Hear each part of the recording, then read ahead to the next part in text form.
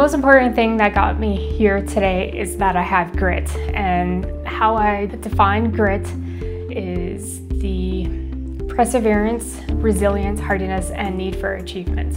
I am an environmental advisor for a pipeline company. I've been in the industry for 12 years. The one thing that I like about my job is that I get to help others. In that vein, I can also protect the environment and use my technical skills.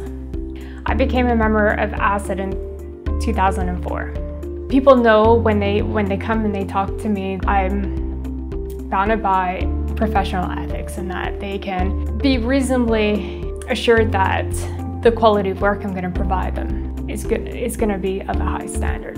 So with the P-Tech designation was really helpful because prior to that, you would have to have a university degree. There was nothing out there in terms of professional regulatory organizations to be able to get a license to sign and stamp your work independently. I would recommend ACID to my colleagues.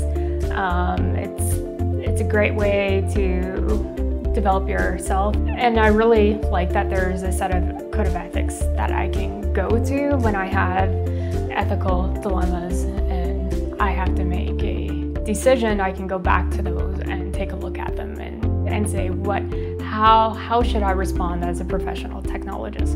My name is Tisa and I am a P-Tech